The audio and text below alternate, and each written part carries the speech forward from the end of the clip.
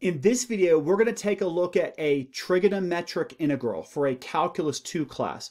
One that's a little tricky for some people, requires several steps, and I'm going to show all the steps today. I'm going to show how to get it as a definite integral, but then also show you what the answer would be if you're looking at it as an indefinite integral. That is an antiderivative. That's today on High Peak Education. Thank you everyone for your attention.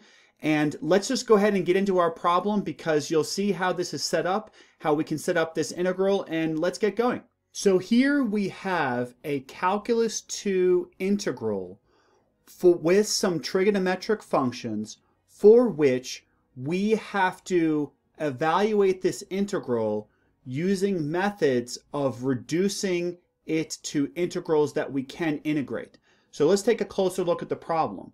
It's namely secant x minus cosine x parentheses squared dx.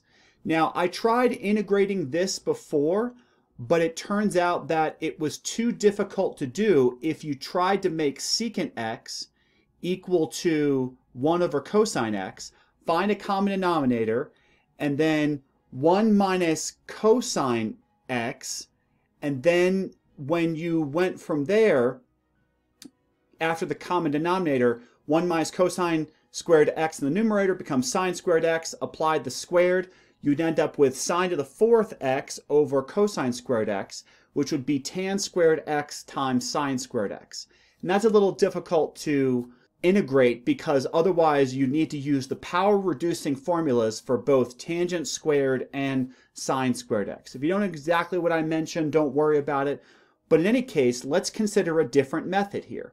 Because trigonometry is about relationships, sometimes you need to kind of play around with it a little bit in terms of changing what the integrand looks like before you actually try integrating it with trigonometric functions.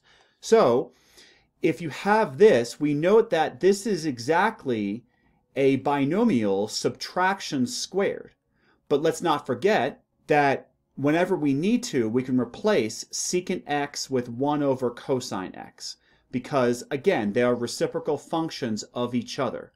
So, how do we expand a binomial squared? So, secant x is the reciprocal function of cosine x, but here we're going to expand out the binomial in parentheses with the binomial squared formula to integrate separate terms and get cancellation with the reciprocals in the middle term. So, recall from your algebra classes that if you have a binomial squared, so that's a minus b squared, that ends up calculating out to using FOIL. Remember, FOIL is first, outer, inner, last.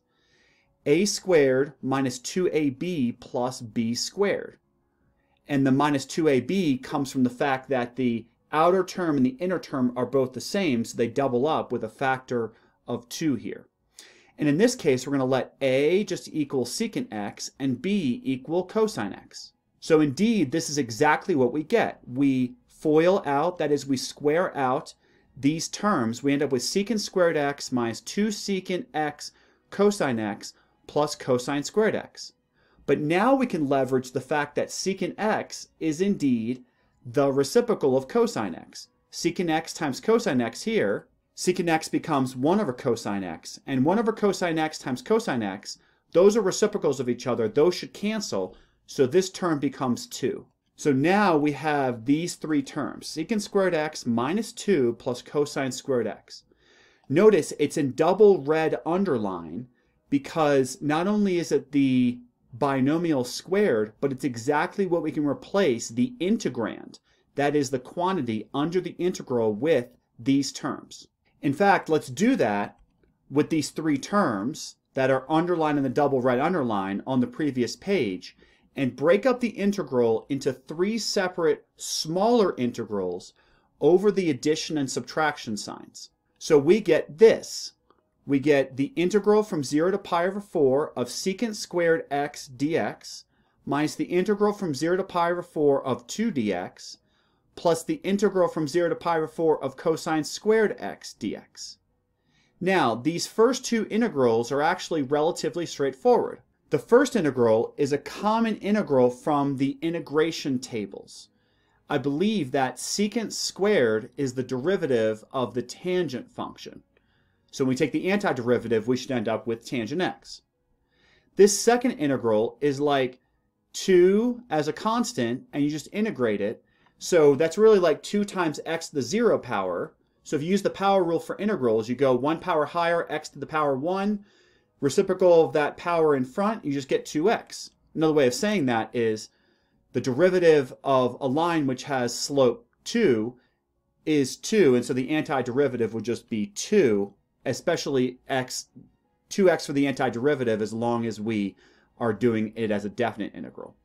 And then finally, with this cosine squared x, how can we deal with this integral? So hopefully many of you have seen this before. This is what we sometimes call the power reducing formula for cosine. So whenever you have, let's say, a sine squared integral or a cosine squared integral, because there's no other trig function in there that works in a u-substitution, we do have to reduce the power by the power reducing formula, sometimes called the double angle formula with a squared in it, and it's a trigonometric identity. So indeed, on the next line, this is what we have for these three integrals. Integrate secant squared x, we get tangent x, and the bounds are 0 to pi over 4. Integrate 2 dx, that's just 2x, 0 to pi over 4, don't forget there's a minus there. Plus, and here's the power reducing formula. You see it's in this pink highlight. It's 1 plus cosine 2x over 2 dx. Now there's a couple ways to do this last integral, but I think the easiest way is to probably just break it up into two separate integrals. Again, you could break this up over addition because integrals can be broken up over addition or subtraction. So we start using the fundamental theorem of calculus for tangent x and for minus 2x. We put in pi over 4 for the upper bound, we put in 0 for the lower bound, and we subtract them. Then we move the 1/2 out front for both of these separate integrals on the last set of integrals, and it's 1/2 integral from 0 to pi over 4 dx plus 1/2 integral 0 to pi over 4 cosine 2x dx. So this third term is actually pretty straightforward because that just integrates to x. It's like the integral of the number 1 with a 1/2 out front between 0 and pi over 4. How about this last integral? So let's evaluate each of these four terms in the front to simplify them. So separately in blue, green, purple, we'll evaluate those. This orange term, again, is just going to integrate to x. We're going to put in the bounds. It's straightforward. This final remaining integral can be accomplished via u-substitution. Now, there are other ways to do it. That's probably the most straightforward way. I know how. So on the final integral, let's let u equal 2x. So du is 2 dx. We took the differential of both sides. But if we solve for dx here, which we must replace for, we have 1/2 du equals dx, because we're seeking a proper differential. So what that means is we want the differential here being exactly the derivative of what's inside here, because u is exactly 2x. We also should change the bounds of integration. So these are x bounds from 0 to pi over 4. So when I take x equaling 0 and I plug it into the u formula, then u lower bound is 0. But if I take pi over 4, which is the upper x bound, and I plug that into the u formula, I have 2 pi over 4, which simplifies to pi divided by 2. So that's now the new upper bound. So let's go ahead and start simplifying these terms. Tangent of pi over 4 is exactly 1. Pi over 4 is in radians. The tangent of 0 radians is 0. Whenever you subtract 0 inside of parentheses, it makes no difference because it's nothing. So we end up with minus 2 times pi over 4. This integrates to x, 0 to pi over 4. And because we had to replace this dx with 1/2 du, 1/2 times this 1/2 ends up being 1/4. And u is 2x, and then now we have du in here because, again, dx became 1/2 du, and the new bounds are 0 to pi over 2. Now if we simplify these front terms, this is 1, and this is going to be minus, and I think it's going to be pi over 2. So 1 minus pi over 2. Then we plug in the bounds here. It's pi over 4 minus 0. So 1/2 times pi over 4, that's going to give us pi over 8 in a moment. the integration of cosine u du is just sine u. And then the bounds are 0 to pi over 2. All right, let's finish this up on the next slide and we'll be done. So evaluate this with a common denominator for this final integral, especially with these front terms. So we end up with 1 minus pi over 2 can become 4 pi over 8 because 1/2 times pi over 4 is pi over 8. So that way we can combine these in just a moment. Let's keep the 1/4 out front here. The sine of pi over 2 minus the sine of 0 from the fundamental theorem of calculus. So 4 pi over 8 minus pi over 8 is 3 pi over 8. We still have the 1 out front. Then it's plus 1/4 times sine of pi over 2 is 1, sine of 0 is 0. Pi over 2 is in radians. 1/4 times 1 is just 1/4. And then 1 plus 1/4, because this is 1/4 times 1, is just 5/4. So this is 5/4 minus 3 pi over 8. And then one last time, common denominator, multiply this first fraction by 2 over 2. That's 10 over 8. 10 minus 3 pi over 8. And that's going to be our exact answer. So this is the exact answer for this integral.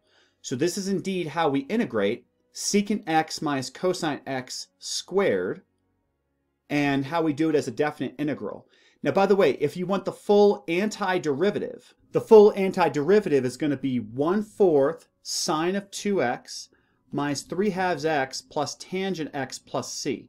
So a couple things. First of all, it's an antiderivative because it's an indefinite integral if there was no bounds. That's why it has a plus c, because there's an unknown constant of integration.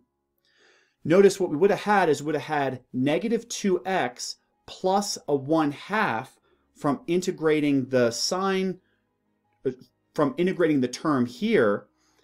That's this term right here. You would have gotten a plus 1/2 x. Then that negative 2x plus a 1/2 x would have been negative 3/2 x. Remember, the integration of cosine is sine, but the u was 2x. But remember, just like we saw here, we do end up with a 1/4 out front.